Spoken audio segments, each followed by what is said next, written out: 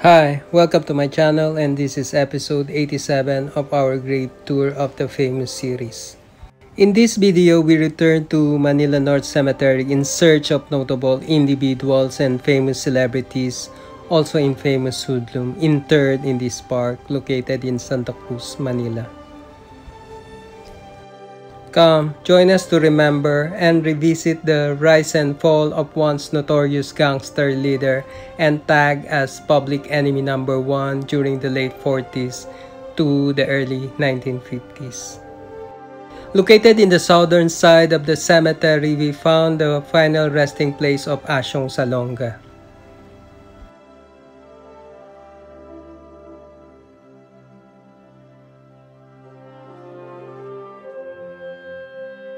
Asiong Salonga was born Nicasio Rodriguez Salonga in October 1924 from Tondo, Manila. Salonga, a sanitary inspector of the City Hall, had several bruises with the law with 12 pending charges, mostly illegal possession of firearms, and his name was also linked to several murder and homicide cases, but somehow managed to get away with these charges. He was considered one of the country's public enemy number 1, where he and his gang members of 12 reigned terror and dominated Manila's mob district of Tondo, including extortion and many more. However, despite of his reputation, Salonga was considered a hero by his community and earned him a nickname, Robin Hood ng Tondo. On the late afternoon of October 7, 1951, Salonga met his violent end when he was shot and killed while on drinking spree at Coral Street in Tondo in an apparent gangland vendetta and double cross. He died at 26. The killer was later identified as Ernesto Reyes, a henchman of Carlos Capistrano alias Totoy Golem, who dominated San Nicolas area and had been feuding with Salonga, whose stronghold is Tondo. The life story of Asiong Salonga's rise and fall was immortalized in 5 movies produced in 1961, Asiong Salonga as portrayed by Joseph Estrada. Alis ka raw sa akin? Yan ang hirap sa'yo, Ika. Nagpapaniwala ka ng mga balita. Pumigalit ka ako sa'yo.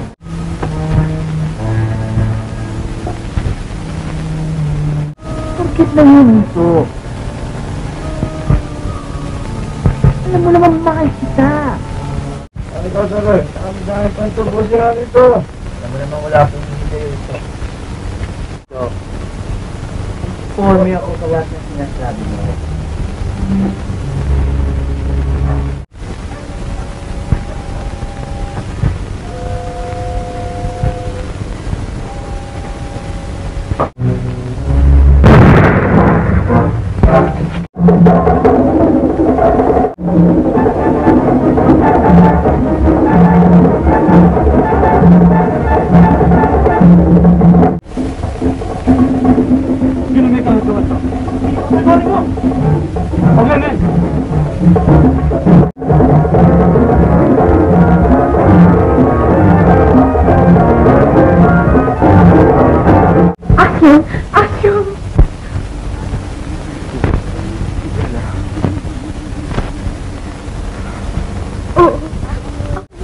Kaibigan. Hindi ka mamamatay.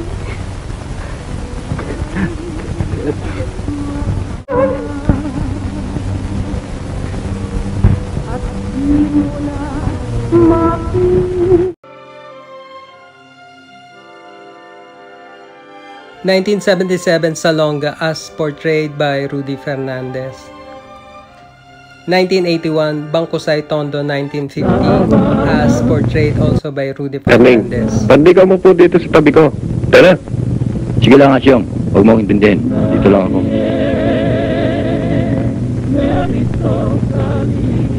Asiong, sana sa maganda-gandang lugar tayo napunta.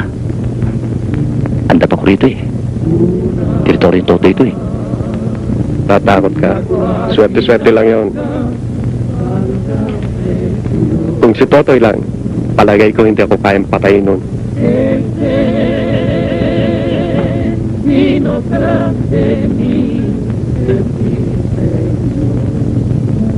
Kaning, Dala mo ba yung baril na regalo ko sa'yo?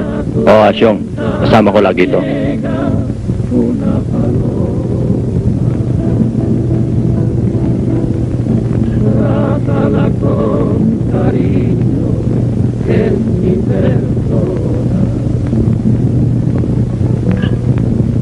Kaming, tandaan mo, nandito tayo sa Gravetour ni Totoy.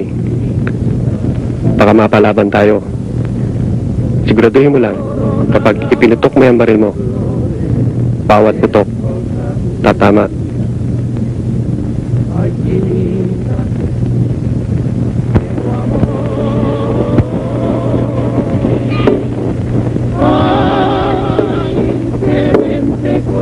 Ang mga kasamahan natin, bihira ko na makita.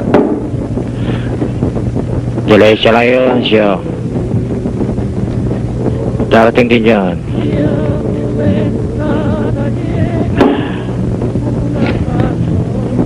Asyong, sandali lang. Saan ka pupunta? Diyan lang sa likod. Magbabawas lang. Ingat ka lang, baka masalisiyan ka dyan. Kung sakali, sumigaw ka lang. Nandito lang ako. Alam mong hindi ka namin pababayaan. Ayos?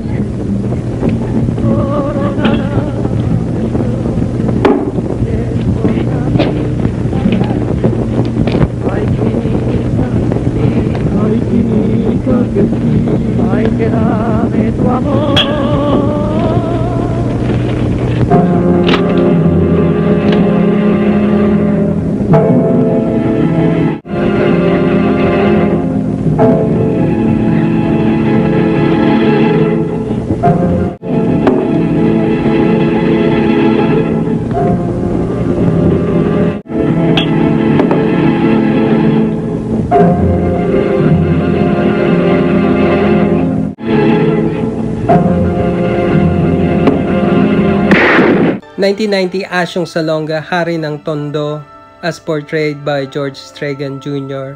And in 2011, Manila Kingpin, the Asiong Salonga story, also portrayed by George Stragan Jr. Tutok mo na, Erning, para matapos na. Adios, paring Asyong. Kuya Doming! Kuya Doming! Si Asyong!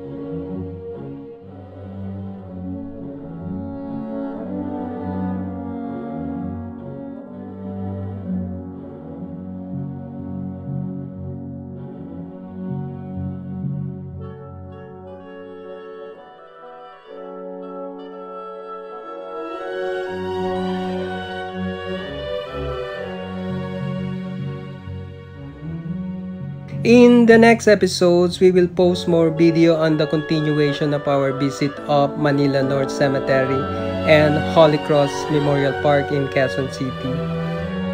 Later in this channel, we will post more Gravetour videos including Loyola Memorial Park in Marikina and Libingan ng mga Bayani in Taguig. Thanks for watching. Don't forget to click subscribe if you like this video. See you in our next Gravetour of the famous episodes.